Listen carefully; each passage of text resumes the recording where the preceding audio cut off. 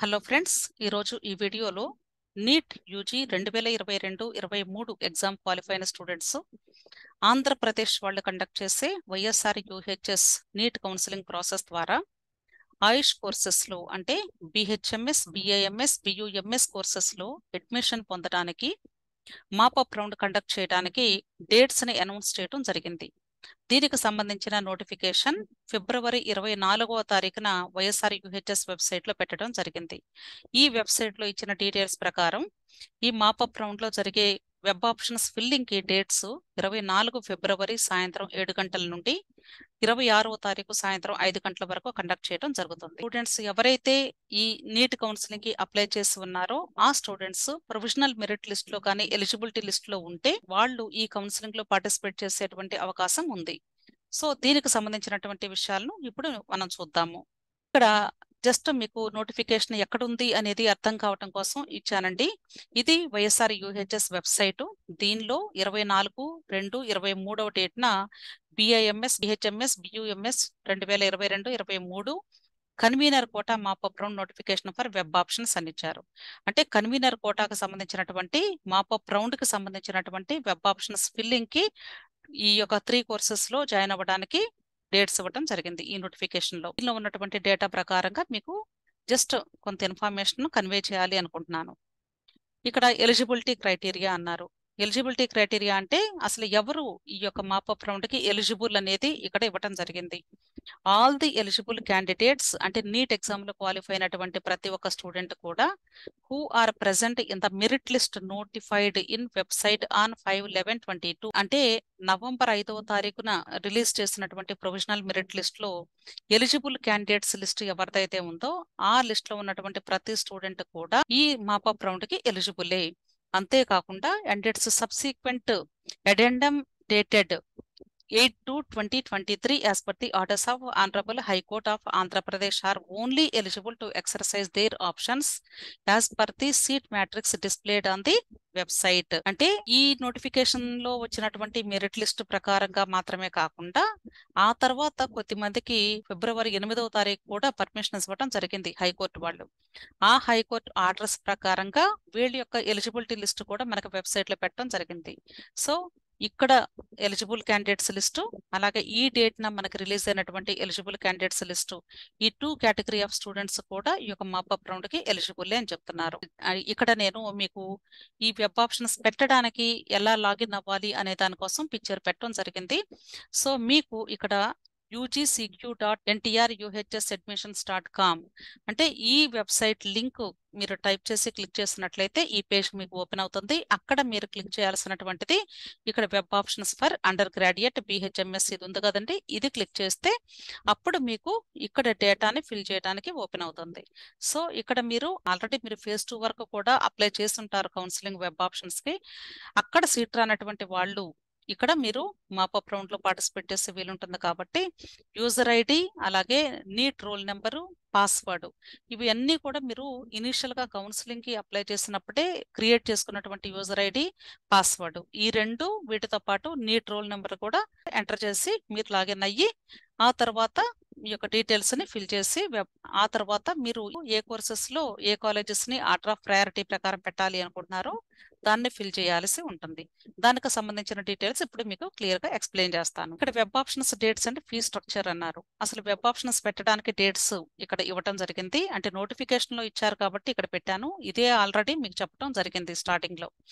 So 24వ తారీఖు ఫిబ్రవరి సాయంత్రం 7 గంటల నుండి 26వ తారీఖు సాయంత్రం 5 గంటల వరకు కూడా మీకు వెబ్ ఆప్షన్స్ పెట్టుకునేటువంటి వీలుంటుంది.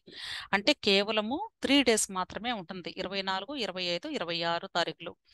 నెక్స్ట్ ఇక్కడ వచ్చేసి మీరు అంటే ఈ వెబ్ ఆప్షన్స్ పెట్టిన తర్వాత మీకు ఒకవేళ సీట్ అలాట్మెంట్ అయితే ఏం కట్టాలి అనే దానికి ఇక్కడ ఇవ్వటం జరిగింది. యూనివర్సిటీ ఫీ ఏంటంటే candidates who are allotted with a seat who have to pay 8,600 rupees before అబ్టైనింగ్ allotment letter through payment gateway by using online payment mode, debit card, credit card, internet banking. అంటే ఈ web options పెట్టిన తర్వాత students కి ఒకవేళ allotment letter వస్తే గానీ దాన్ని download చేసుకొని ఏ కాలేజ్లో అలాట్మెంట్ వచ్చింది అనేది చూడాలి అంటే 8,600 రూపాయలు డెబిట్ కార్డు, క్రెడిట్ కార్డు లేదా ఇంటర్నెట్ బ్యాంకింగ్ ద్వారా మీరు ఆన్లైన్ పేమెంట్ చేసి కడితేనే అప్పుడు అలాట్మెంట్ లెటర్ మీకు వస్తుంది. ఈ అలాట్మెంట్ లెటర్ ని మీరు ఏ కాలేజ్ లో సీట్ వస్తే అక్కడికి తీసుకెళ్లి సబ్మిట్ చేయాల్సి ఉంటుంది. ట్యూషన్ ఫీ కూడా కట్టాల్సి ఉంటుంది. ఇక్కడ tuition fee 2 types of tuition fee ఉన్నాయి. ఒకటి గవర్నమెంట్ కాలేజ్ కు ఉంది, రెండవది ప్రైవేట్ కాలేజ్ కు ఉంది. గవర్నమెంట్ కాలేజెస్ కి fee as fixed by the government of Andhra Pradesh అన్నారు, కానీ స్పెసిఫిక్ గా ఇక్కడే మెన్షన్ చేయలేదు మనకి ఎంత అనేది. అంటే గవర్నమెంట్ ఫిక్స్ చేసిన దాని ప్రకారంగా కట్టాలి అని చెప్తున్నారు. అదే ప్రైవేట్ కాలేజెస్ అయితే the selected candidates have to pay tuition fee of 22,000 rupees per year for admission into Ayush Courses as per orders of Government of Andhra Pradesh అన్నారు. 22,000 కట్టాలి అని చెప్తున్నారు ప్రైవేట్ కాలేజెస్ లో. కానీ 22,000 మాత్రమే కాదండి, ఇంకా ఎక్కువ అమౌంట్ మీరు తీసుకుని వెళ్లాల్సి ఉంటుంది.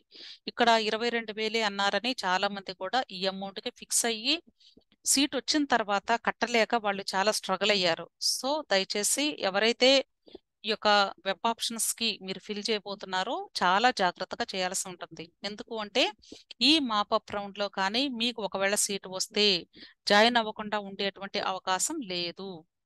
అర్థమైంది కదండి, తప్పనిసరిగా జాయిన్ అవ్వాల్సి ఉంటుంది. సో మానేయడానికి లేదు కాబట్టి కంపల్సరీ జాయిన్ అవ్వాలి. ఒకవేళ సీట్ వచ్చిన తర్వాత మేము ఈ ఫీజు మేము కట్టలేము, మేము జాయిన్ అవ్వడానికి కుదరదు అని మీరు బాధపడితే అప్పుడు చేయగలిగింది ఏమీ లేదు. దానికి పెనాల్టీగా మీరు 3 ఇయర్స్ వరకు కూడా మరలా ఈ 3 కోర్సెస్ లో జాయిన్ అవ్వడానికి మీకు పర్మిషన్స్ ఉండవు. సో జాగ్రత్తగా మీరు ఆచితూచి వెబ్ ఆప్షన్స్ పెట్టడానికి ప్రయారిటీస్ చూజ్ చేసుకోండి. అర్థమైంది కదండి. Next instructions to the candidates.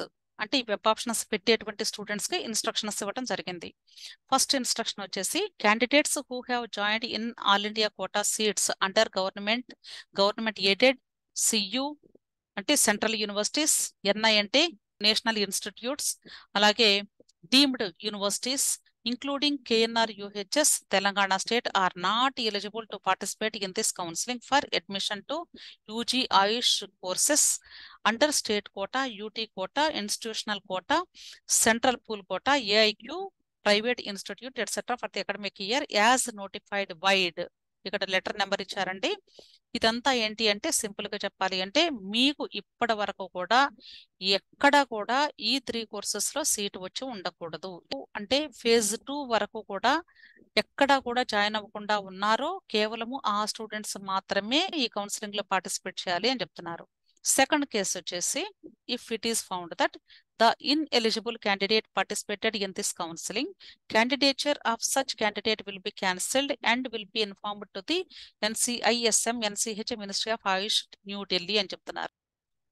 అంటే ఎవరైతే ఇన్ఎలిజిబుల్ క్యాండిడేట్స్ అంటే ఎలిజిబిలిటీ లేనటువంటి స్టూడెంట్స్ ఈ మాపప్ రౌండ్ లో పార్టిసిపేట్ చేస్తారో వాళ్ళ యొక్క డేటా ఈ యొక్క మినిస్టర్ ఆఫ్ ఆయుష్ న్యూ ఢిల్లీలో ఉందండి, వాళ్ళకి మీ యొక్క డేటా వెళ్తుంది.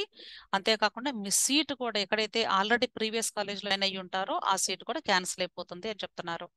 Next third case, the candidates who were allotted seat in first and second phase of counseling are not eligible to participate in this mop-up round counseling.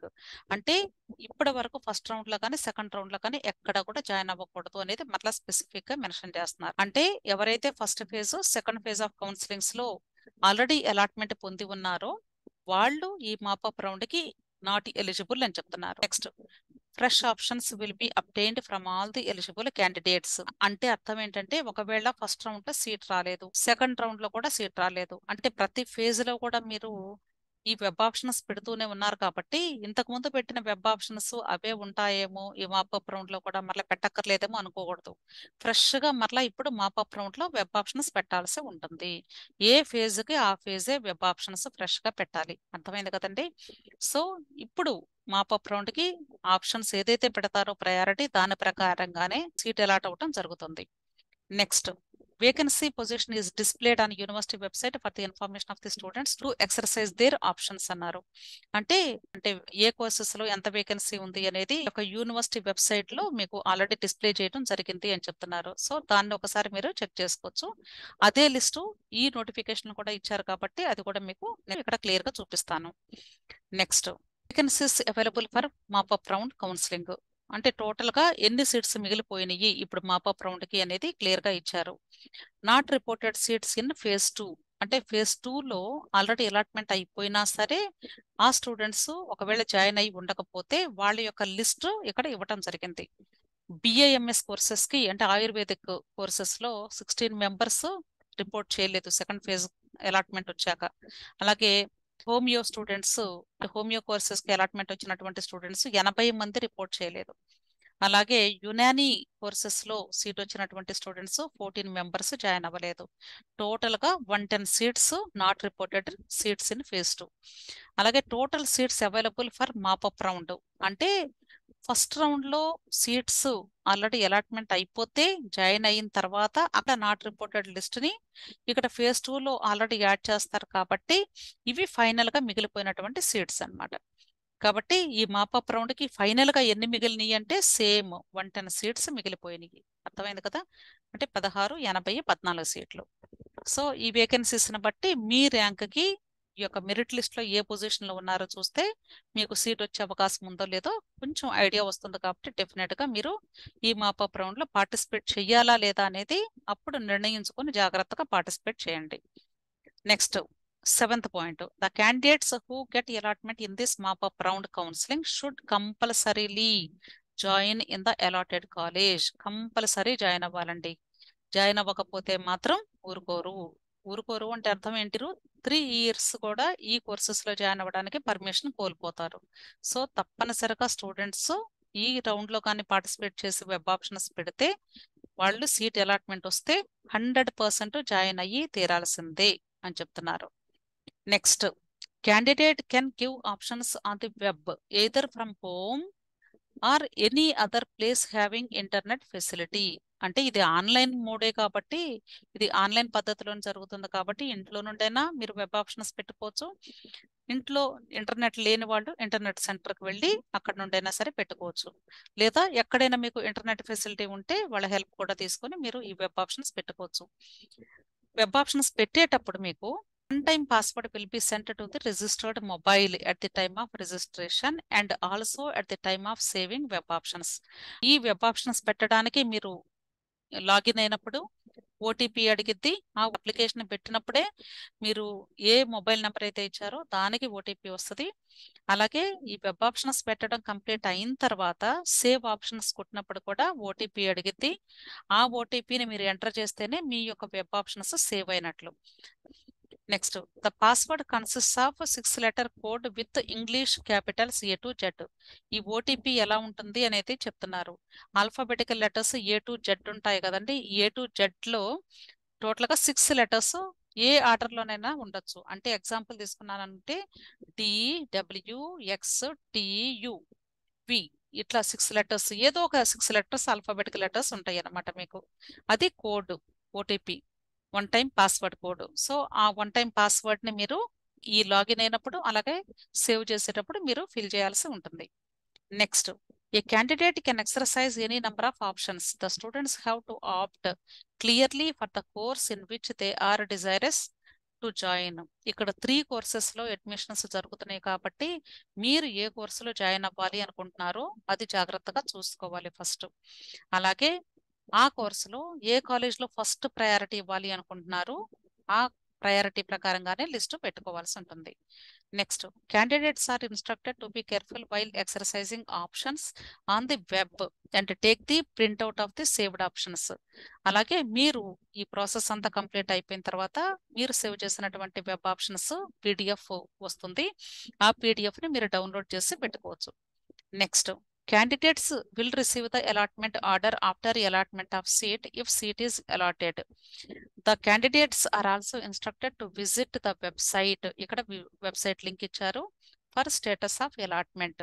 ఈ list ఇక్కడ web options పెట్టడం complete అయిపోయిన తర్వాత మీకు ఒకవేళ seat వస్తే అప్పుడు మీ మొబైల్కి ఒక మెసేజ్ వస్తుంది అలాట్మెంట్ వచ్చినట్లుగా. అప్పుడు మీరు అలాట్మెంట్ ఆర్డర్ని తీసుకోవాల్సి ఉంటుంది. ఆ అలాట్మెంట్ ఆర్డర్ తీసుకోవాలి అంటే మీరు ఈ వెబ్సైట్ని విజిట్ చేసి ఇక్కడ మీరు 8,600 రూపాయలు పే చేస్తే అప్పుడు మీ అలాట్మెంట్ లెటర్ డౌన్లోడ్ చేసుకునే అవకాశం ఉంటుంది. అర్థమైంది కదండి? ఈ అలాట్మెంట్ లెటర్ని మీరు వెబ్సైట్లో కూడా చెక్ చేసుకోవచ్చు. అక్కడ కూడా మీ యొక్క స్టేటస్ తెలుస్తుంది. అంటే మీకు ఏ కాలేజ్లో సీట్ వచ్చింది అనేది క్లియర్గా తెలుస్తుంది. అర్థమైంది కదా? Next, candidate can download the provisional allotment order on payment of university fee through payment gateway. The students can log in and view the college-wise list of selected candidates in the website. అంటే students వెబ్సైట్లో list పెడతారండి, ఏ కాలేజ్లో seat వచ్చింది అనేది ఆ list చూసుకోవచ్చు. ఆ తర్వాత ఆ అలాట్మెంట్ ఆర్డర్ని మీరు ఈ గేట్వేలో పేమెంట్ చేసి అంటే 8,600 పే చేసి డౌన్లోడ్ చేసుకోవచ్చు అని చెప్తున్నారు. డౌన్లోడ్ చేసుకుని దాన్ని ప్రింట్అవుట్ తీసుకొని మీరు ఏ కాలేజ్లో సీట్ వస్తే అక్కడ సబ్మిట్ చేయాల్సి ఉంటుంది. Next, candidates are informed to check their final allotment. Take printout of the allotment letter from the web and report to the respective colleges on or before the date specified on the allotment letter with all original certificates and pay the tuition fee to complete the admission process. Failing which the candidate will lose the admission. అంటే same ఈ allotment లెటర్ని download చేసుకోవాలి, దాంతో పాటుగా అన్ని original certificates కూడా తీసుకొని వెళ్ళాల్సి ఉంటుంది. వీటితో పాటు ఒక 2 sets జిరాక్స్ కాపీస్ కూడా తీసుకొని వెళ్ళాలి, అన్ని సర్టిఫికెట్స్. అంతేకాకుండా ట్యూషన్ ఫీ ఉంది. ట్యూషన్ ఫీ, యూనివర్సిటీ ఫీ అంటే 8,600 ఆల్రెడీ పే చేశారు మీరు.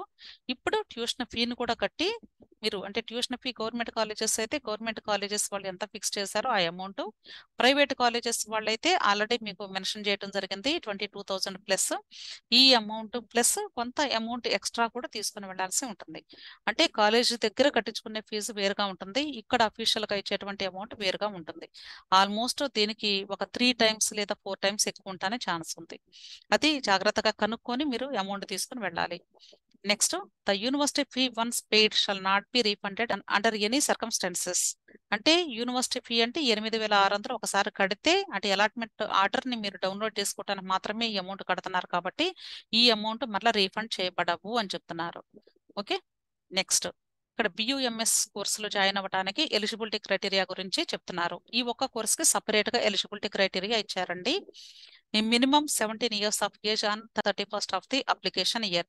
మీరు 2022 to 23 క్వాలిఫైయింగ్ స్టూడెంట్ కాబట్టి 2022 December 31st డేట్కి 17 years నిండి ఉండాలి. Next, qualifying examination. Candidates must have passed 10+2 or equivalent examination with the physics, chemistry, biology, biotechnology and English as the core subjects. అంటే students తప్పనిసరిగా intermediate లేదా +2 కోర్సు పాస్ అయి ఉండాలి. ఆ కోర్సులో physics, chemistry, biology, biotechnology and English తప్పనిసరిగా చదివి ఉండాలి. అలాగే candidates must have passed class 10th with Urdu or Arabic or Persian language as a subject or must have passed the test of Urdu of class 10th. అంటే student ఈ subjects తో పాటుగా physics, chemistry, biology, biotechnology, English వీటితో పాటుగా ఇక్కడ biology లేదా biotechnology ఏదైనా పర్లేదండి. అలాగే వీటితో పాటుగా 10th క్లాస్లో తప్పనిసరిగా ఉర్దూ లేదా అరబిక్ లేదా పర్షియన్ లాంగ్వేజ్ చదివి ఉండాలి. లేదా ఇక్కడ 10th క్లాస్లో ఉర్దూ ఎగ్జామ్ కంపల్సరీ పాస్ అయి ఉన్నా సరే వాళ్ళు కూడా eligible. Next, qualifying exam marks. ఈ ఎగ్జామ్స్ లో ఎన్ని మార్క్స్ రావాల్సి ఉంటుంది అనేది ఇక్కడ ఇచ్చారు. All general category candidates must have at least 50% marks in 10+2 are equivalent examination. Reserved category candidates must have at least 40% marks. OC candidates అయితే 50% రావాలి. ఎస్సీ, ఎస్టీ, బీసీ క్యాండిడేట్స్ అయితే 40% మార్క్స్ రావాలి. Next, in respect of persons with disability candidates, the minimum qualifying marks in the said examinations shall be 45%. అంటే general category వాళ్ళకి 45%, అంటే ఏదైనా disability అంటే PWD candidates అంటారండి వీళ్ళు. నెక్స్ట్ 40% అదే రిజర్వేషన్ క్యాండిడేట్స్ లో డిజేబుల్డ్ క్యాండిడేట్స్ అంటే వాళ్ళకి 40% ఉండాలి. Next, qualifying examination. Candidates must have valid neat score card, అంటే తప్పనిసరిగా నీట్ క్వాలిఫై ఉండాలి. దాంతో పాటుగా వీళ్ళు ఈ నీట్ స్కోర్ కార్డును కూడా తప్పనిసరిగా సబ్మిట్ చేయాల్సి ఉంటుంది. సో ఇదంతా కూడా మనకి ఈ యొక్క మాపప్ రౌండ్ కి సంబంధించినటువంటి డేటా. మీకు ఇంకా ఏదైనా సరే డౌట్స్ ఉంటే తప్పనిసరిగా నేను ఇక్కడ కాంటాక్ట్ డీటెయిల్స్ కూడా ఇవ్వడం జరుగుతుంది. ఈ కాంటాక్ట్ డీటెయిల్స్ మీరు కాంటాక్ట్ చేసినట్లయితే డెఫినెట్గా హెల్ప్ చేయడం జరుగుతుంది. Okay, thank you.